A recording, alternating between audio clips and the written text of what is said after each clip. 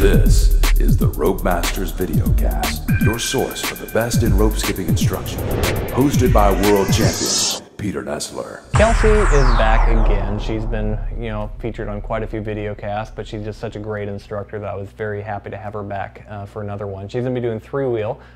She'll be doing some more skills with this. The varsity skill with three-wheel is very difficult. It's a lot of fun to do, but it takes a lot of practice to get. And it's called the nagem, and it's something you'll really enjoy once you get it, but it's something that just takes a lot of work and it looks really cool. So hope you enjoy these. Like I said before with three-wheel, just work really hard to get these. They're not something you're going to pick up the first time you try it. You're going to have to work with your partners to get them. JV skill. Our JV three-wheel trick is going to be crosses. And since the ropes are too short for all of us to cross at the same time, we're all going to cross at a separate time. So we're going to start with Nick, and he's going to do a cross that's similar to two-wheel. So he's going to cross his right arm over, put his left arm on top, then take out his right arm, and then finally take out his left arm.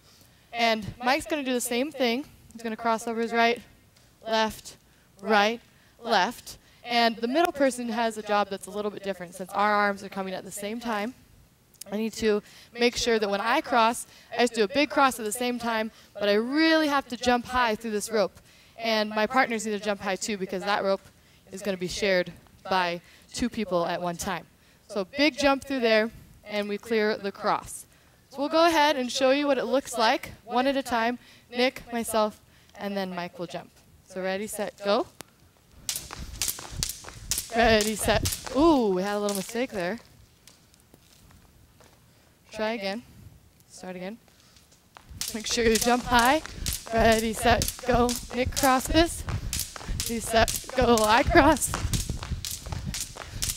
And Mike crosses. And that is the basic cross in three-wheel. Varsity skill.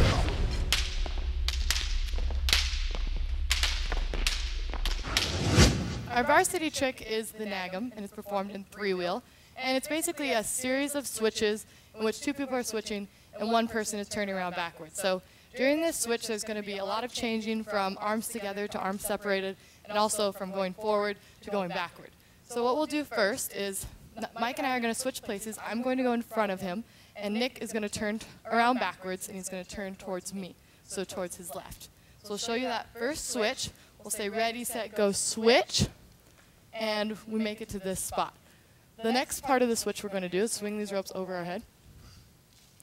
And I'm going to be the one who's turning around backward as Mike and Nick switch places.